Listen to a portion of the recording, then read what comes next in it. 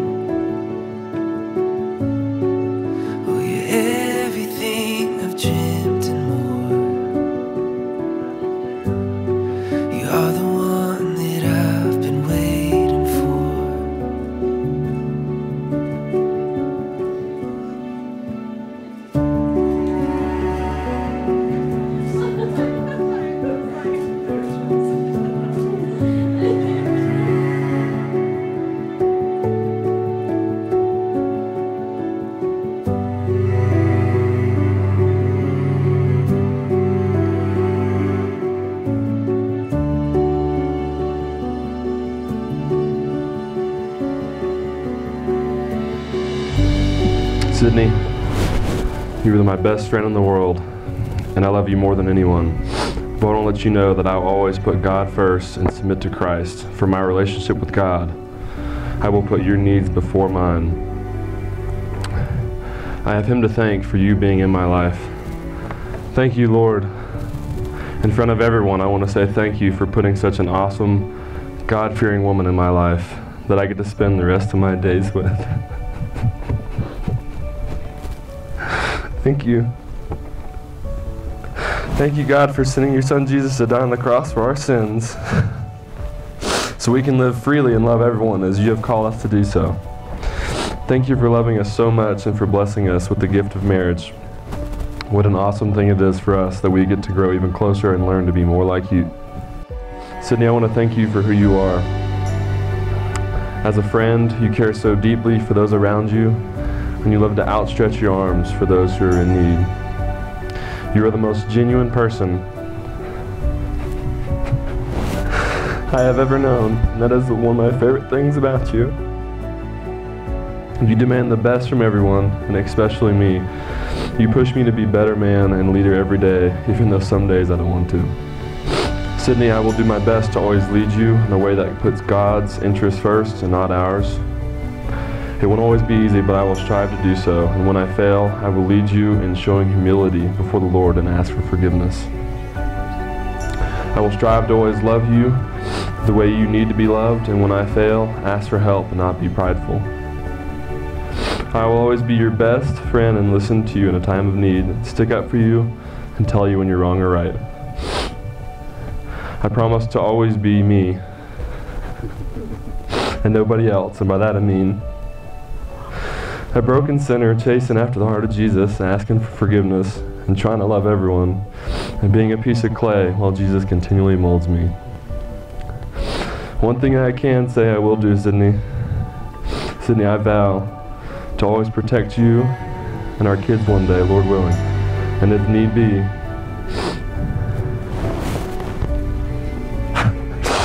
show you the greatest love that Jesus says a man can show and lay down my life for you. I pray and ask for help from the Holy Spirit to help me do all this in marriage for you, Sydney, because I can't do it alone. Lord Jesus, thank you for your helper, the Holy Spirit. Sydney, I agape you and can't wait to do a little life with you. Amen. That's awesome, man. Come a little closer. Got me all worked up here.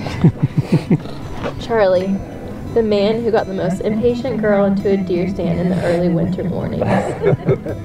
The man who made me realize that despite the hand warmers and the many layers of clothing, your whispers, eyes of wonder, and patience are what kept me most warm and content. The man who taught me that it's not about catching, but about fishing, and how true that mantra of yours is, regardless of if you're talking about fish or people. I've never met a man so unapologetically himself. You're this wonderful balance of simple and stable, yet complex and wild. And that's what hooked me. That's when I knew I was no longer just staring into the eyes of a handsome man, but into the eyes of my future husband.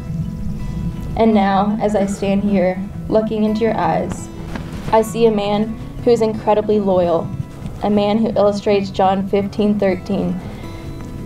There's no greater love than this, to lay down one's life for one's friends. You always put others before yourself. I see a man whose heart hurts for what God hurts for. A man that loves intentionally and intensely. A man that many can trust in and find counsel in. You're fun, constant, and loving. Charlie Warner, you unraveled me. You slowly took layers of worry, selfishness, pride, perfectionism, and doubt and said, these are too heavy for you. Let's take them to the cross. It wasn't difficult to see that once I met you, my eyes became brighter, my mind clear, and my heart pure. You reminded me that growing up doesn't always mean growing old, and how the simplicity of laughing and singing off key can also simplify our problems.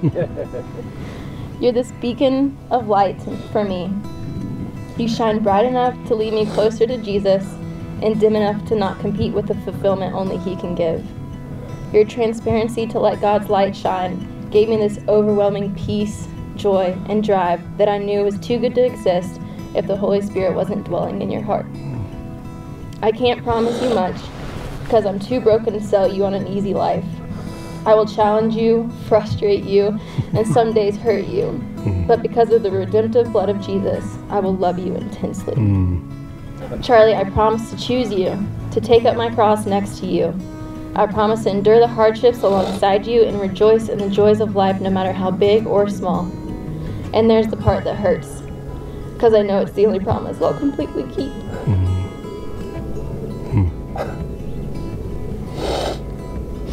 My flesh will let you down. I will fail you spiritually, emotionally, and physically.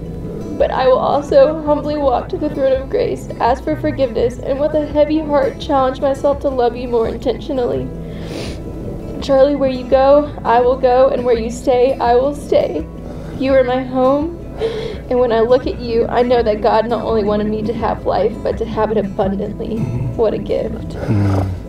Know that as you take my hand and lead me, and as my freckles fade and my wrinkles multiply, I will only grasp your hand tighter and cement our covenant. You're my best friend. I love you. Let's go do a little life together. Amen. That's awesome.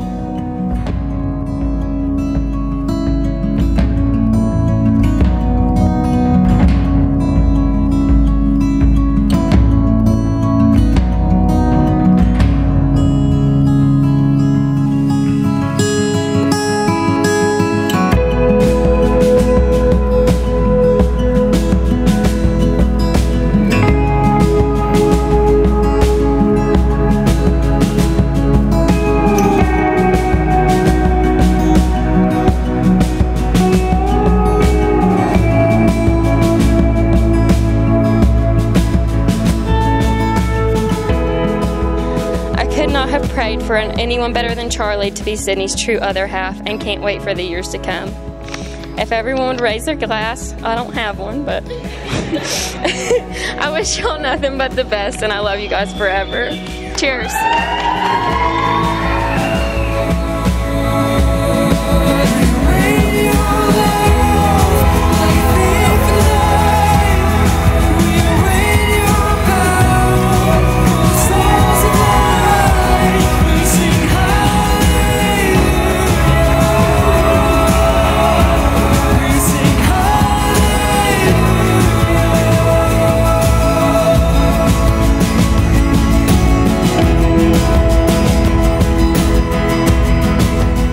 As a representative and servant of the Lord Jesus Christ, and according to the ordinance of God and the laws of the state of North Carolina, I affirm that God has made you husband and wife.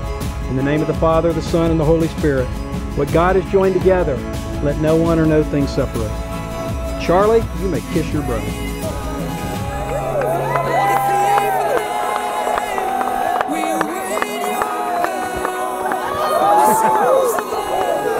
Ladies and gentlemen, introducing to you for the very first time, Mr. and Mrs. Charlie Warner.